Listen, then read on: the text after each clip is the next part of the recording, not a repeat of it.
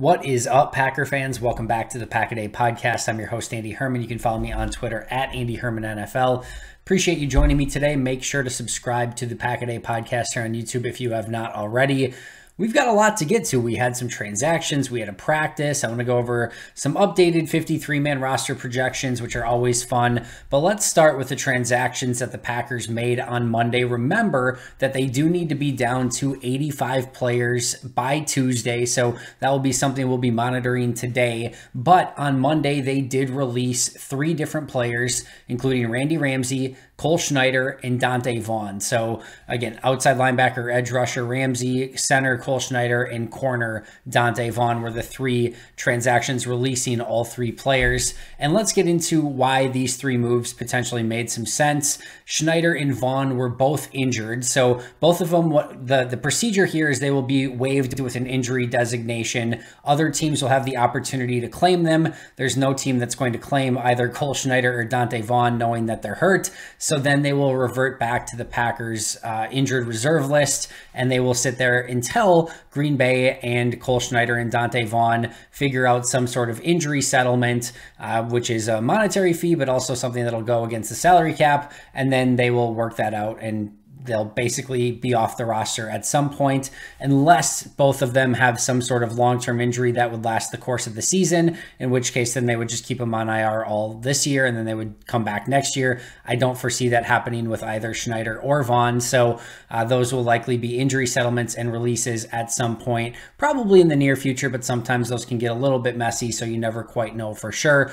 But as I've mentioned in the past, I hate seeing injuries for undrafted free agents because this is their chance. And basically what you need as an undrafted free agent is availability, a little bit of luck, and an opportunity, right? And as soon as you have any sort of injury that knocks you out for any sort of training camp and preseason games, it just takes away really any opportunity to make the team. And this is ultimately what's going to happen more often than not, is these type of players will get released with that injury designation if they are out injured, and they'll go from there. And that's unfortunately for a lot of the players, the last of their opportunities. I'm sure Vaughn and Schneider will get tryouts and opportunities down the road with other teams, and hopefully they make the most of it. There's a lot of leagues now with the XFL, the USFL, the CFL, that certainly you can bounce around in and make a name for yourself and come back at a later time. So again, nothing but best of luck for Schneider and Dante Vaughn, but both of them released with an injury designation as of Monday. The one that was slightly surprising to some on the old twitter.com was Randy Ramsey. And this should not actually come as a surprise, in my opinion, and actually makes quite a bit of sense. The first thing, and you hate to see it, but Randy Ramsey just wasn't the same player. And let's be clear, a couple of years ago, it's not like Randy Ramsey was like this starting caliber dominant player, right? He was a fringe player who made his name on special teams, who could put together an odd, pass rush every now and again, right? So if you're that type of player, you have to have all of your physical gifts at their full disposal. And unfortunately, with Randy Ramsey coming back from injury, he just hasn't quite looked the same as he did a couple seasons ago. And that was clearly going to be an issue, and he was well behind, in my opinion, clearly the starters, but not only that, Tipa Nalai, Ladarius Hamilton, Jonathan Garvin, and then even I think he was even behind, a couple of the other guys as well. So I think that makes sense in that regards. I think the other thing here is we had just seen through the last few days that Ramsey was back, and then he was hurt, and then he was back, and then he was hurt, and he was back now. And I think that's why it makes sense to release him right now, because you don't want him all of a sudden to go out hurt again or aggravate his ankle, and all of a sudden he needs another ankle surgery, and you have to release him with an injury designation and then put him on IR. And if he's out for the year, you end up paying him for the entirety of the season, and that counts against the salary cap. I think so few people truly get and understand the fact that, yeah, your 53-man roster counts against your salary cap. Your 16-man practice squad counts against your salary cap. And anyone that's on your PUP list, anyone that's on your NFL inactive list, or non-football injury list, I should say, and anyone that is on your IR list is all going to count towards the salary cap. And you might be thinking, all right, well, okay, so if Randy Ramsey ends up costing, $900K towards the salary cap, no big deal. Well, it's okay. You could say that, but remember, you can carry over whatever money you save from this year's salary cap into next season. And if you all of a sudden put Randy Ramsey or have to put him on IR for the season, and you do that, you're not using that money towards a 53-man roster spot. You are going to release him. So it's just a sunken almost $1 million towards your salary cap that you can't use towards next season. So that, you add a couple of those up, and Gabe Brkic is already going to get some sort of injury settlement. Now Dante Vaughn, Cole Schneider, likely going to get some sort of injury settlements. You add all of those up over the course of a season and all the guys that go on IR, and you have a lot of money that goes towards players on your injured list, not to mention the guys that you have to re-sign or sign, to take their place on the roster. And that money just keeps getting bigger and bigger and bigger, and that's less money that you can carry over into next year, which means you need to then borrow money from future seasons, and it can just get all very, complicated and complex very, very fast. So this made sense, in my opinion, where he didn't look the same. He just got back and was ready to practice and sort of healthy again. It makes sense to release him before he has another setback, and now you have to pay him some sort of injury settlement, or worse, he has a major setback and he's on IR for the entirety of the season, and so on and so forth, and you end up paying $1 million that you didn't want to spend on Randy Ramsey. So that made sense to me. Green Bay will still have to make a few different cuts. We'll get to that more in just a moment. But before we get there, they did claim another player as well. They claimed Nate Becker, who is a tight end, most recently with the Carolina Panthers. They just waived him. He's a 6'5", 264-pound tight end. He was an undrafted free agent. He was in the 2019 draft class, so not exactly the most recent draftee in the world, but 2019 undrafted free agent. He played in the 2019 preseason with Buffalo, played 61 snaps. Per Pro Football Focus had a 49.9 grade. Remember, 60 is average. In 2021, played with the Bills in preseason, 58 snaps, had a 59.5 grade. And then 2022 with the Panthers this season, he played 15 snaps in their first preseason game with a 30.3 grade, not great. He also played in the regular season for the Bills in 2020. He played 30 snaps with a 43.5 grade. So not a ton of snaps under his belt in preseason or regular season combined. It's about 150-ish snaps total between preseason and regular season, and all of them below average grades in every season. So not probably the most dynamic player that they're adding to the roster. This is likely a camp body, to sort of look at and work out over the course of the next couple weeks, see how he does against the Saints, both in practice and in the game. If he can do something, maybe you keep him around for another week and start looking at a practice squad spot, but very unlikely that Nate Becker can get his name in the 53-man roster competition. But crazier things have happened. You never quite know. And we'll see what happens with Nate Becker and how he does over the course of the next week and a half before they make final roster cutdowns. All right, some other logistics, and we'll go over practice first. There were a handful of players that returned to practice, which is great news. Dominique Dafney, Tipa Naliai, Ladarius Hamilton, and Juwann Winfree.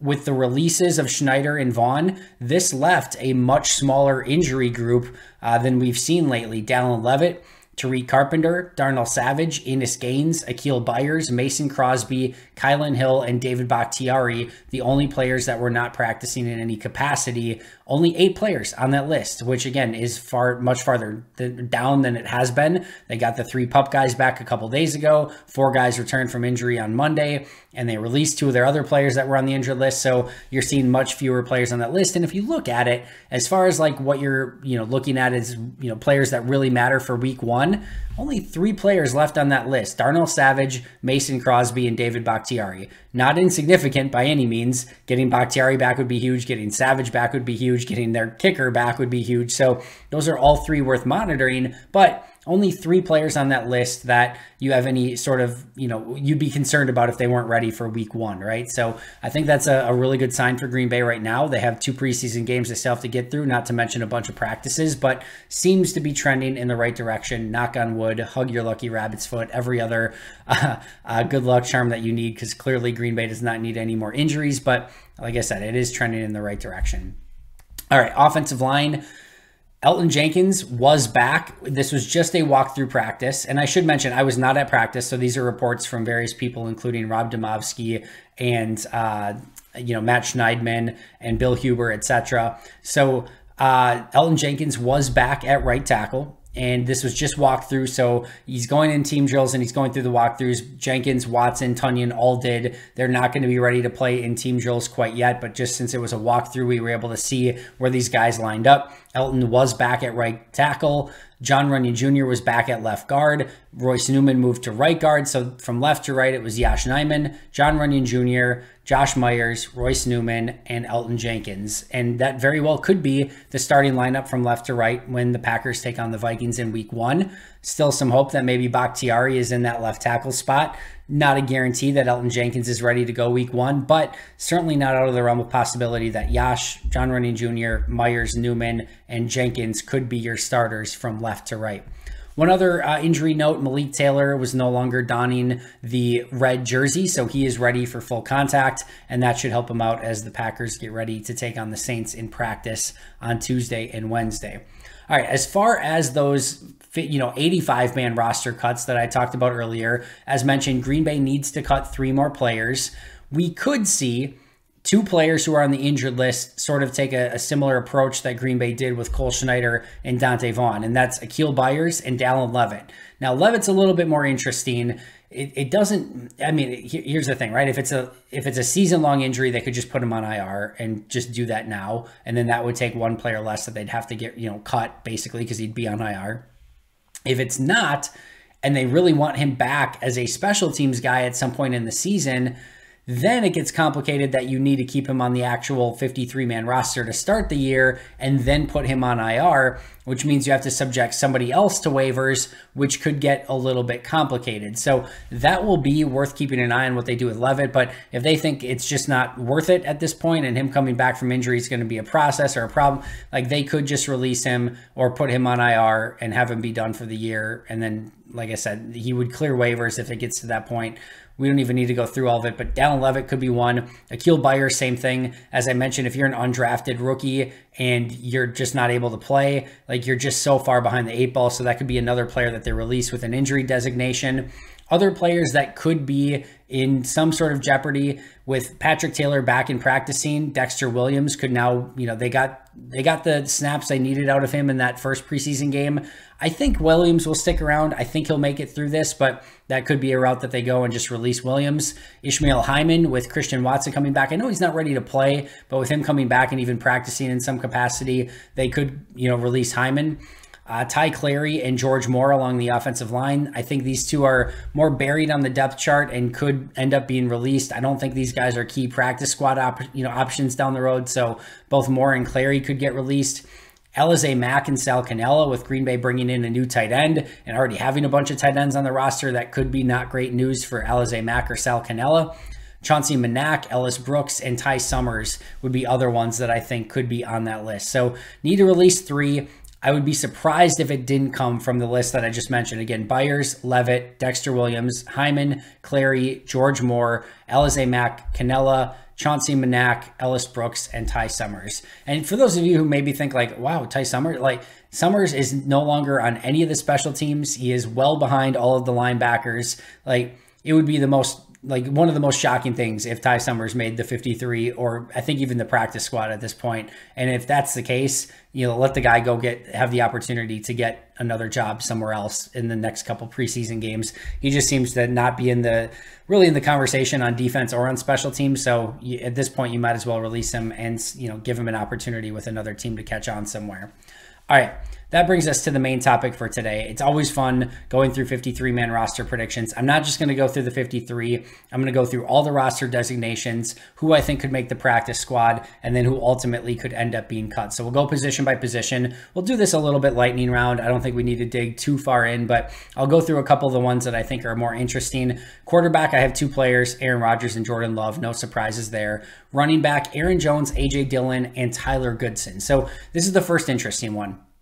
If Kylan Hill's back in time, to me, he clearly gets that number 3 running back position. I don't think it's relatively close at this point. So he would be running back 3. I think they would release everyone else.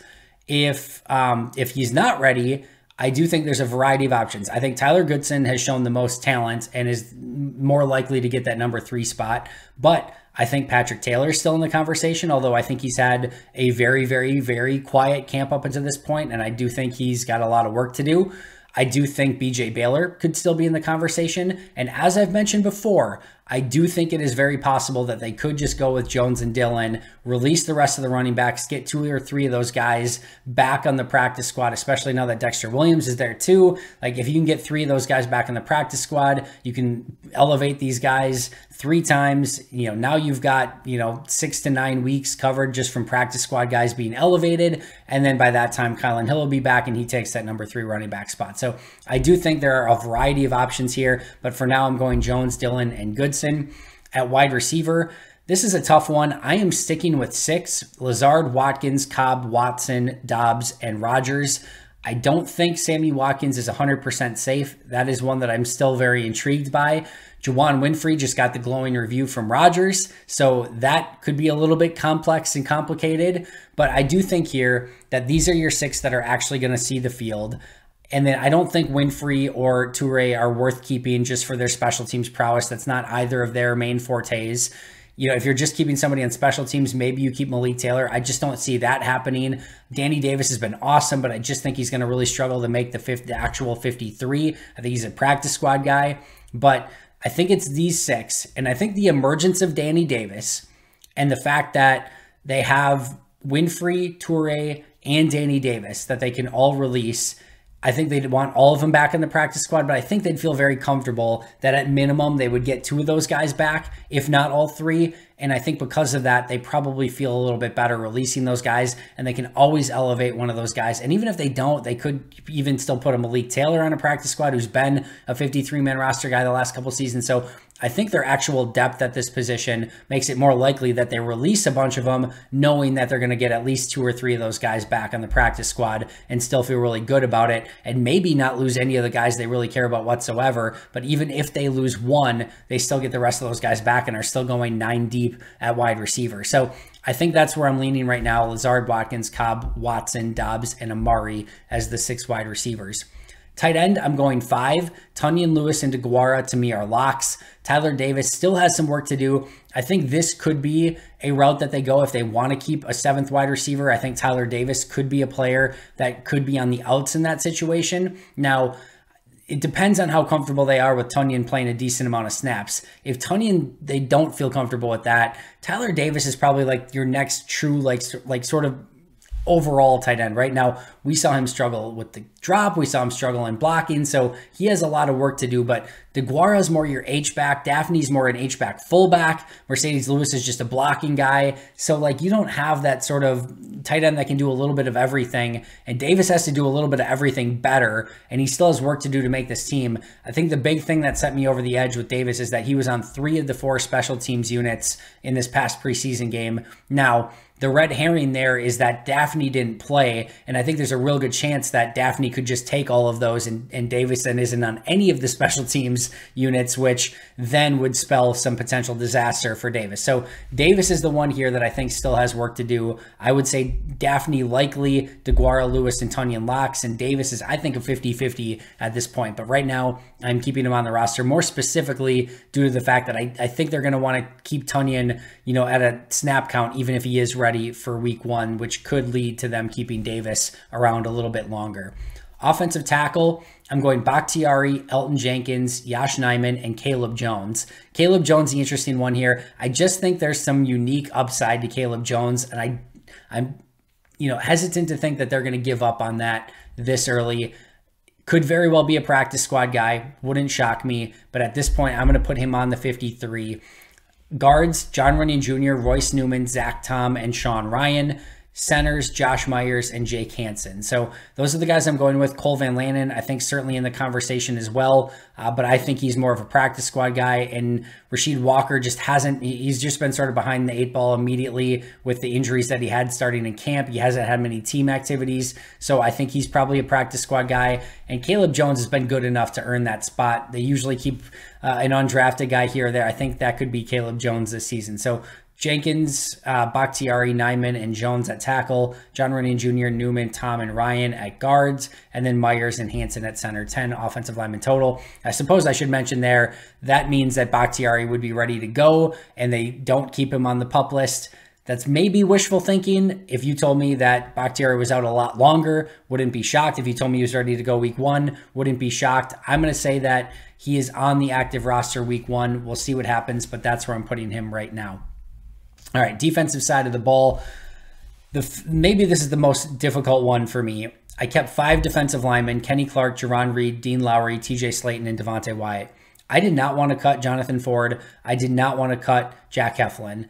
I think Ford has a unique upside, and he has a long ways to go as a developmental prospect, but I think he has a unique upside, and Heflin's been fantastic in camp, like literally fantastic. So those are tough cuts, but I think the emergence of Chris Slaton, the fact that they have 5 guys that they're probably going to play 99% of the snaps with those 5 guys anyway, leads me to believe that, sort of like wide receiver, that they could cut Ford, Heflin, and Slaton and feel pretty good that they're going to get all 3 back, and at worst case still probably get 2 of those guys back. So they're still going 7 deep along the defensive line.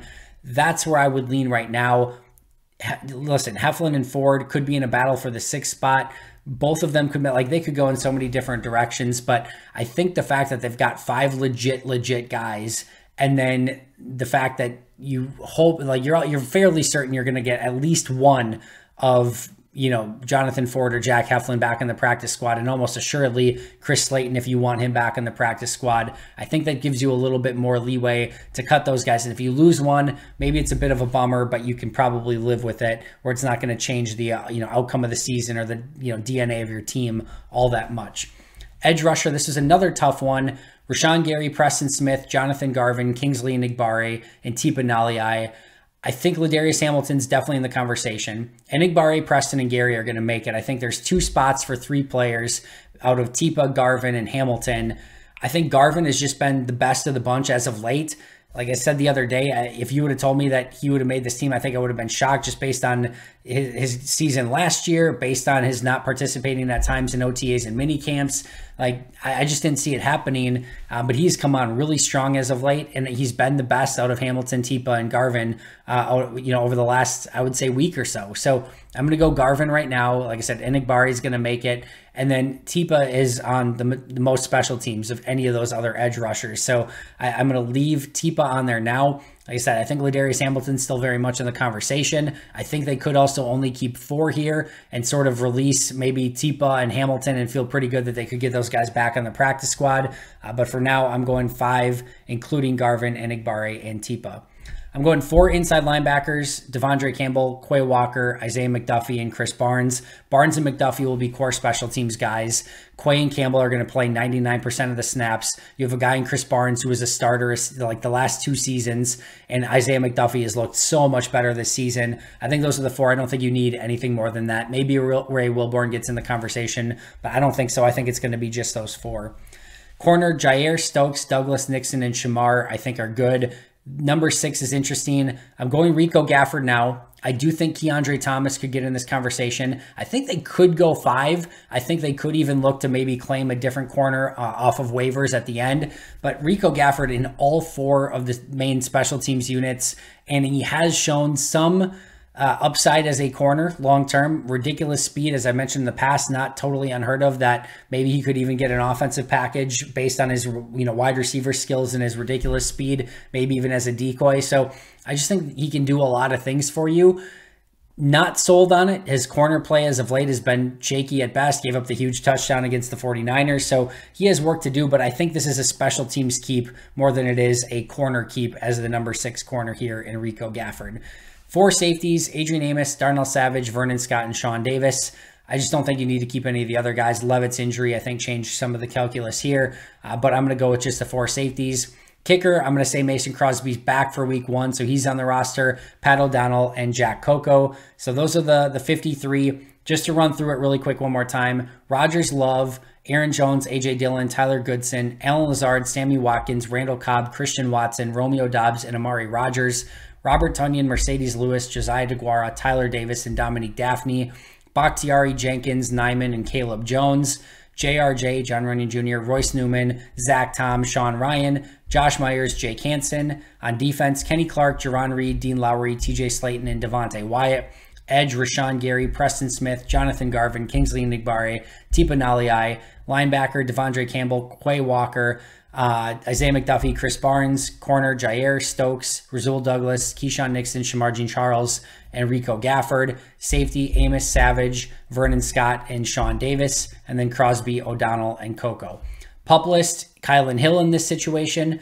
My 16 practice squad players, I'm going Danny Etling, BJ Baylor, Juwan Winfrey, Samori Toure, Danny Davis, Cole Van Lanen, Rasheed Walker, Jonathan Ford, Jack Heflin, Chris Slayton, Ray Wilborn, Kobe Jones, Ladarius Hamilton, Keandre Thomas, Tariq Carpenter, and Innis Gaines. I think those would make a very, very good 16-man practice squad. Players that are cut in this scenario and not on the roster, not on the practice squad, not on anything: Patrick Taylor, Dexter Williams, Malik Taylor, Ishmael Hyman, Nate Becker, Sal Cannella, Alize Mack, Michael Monet, Ty Clary, George Moore, Akil Byers, Chauncey Manak, Ellis Brooks, Ty Summers, KB Nento, Dallin Levitt, Micah Abernathy, and Ramiz Ahmed. That is my 53-man roster prediction. That is going to do it for me today. We have two very exciting practices between the Packers and the Saints. I will be at both practices. I will be reporting back here. So as mentioned at the onset, make sure to subscribe if you haven't already. But until next time, and as always, go Pack Go.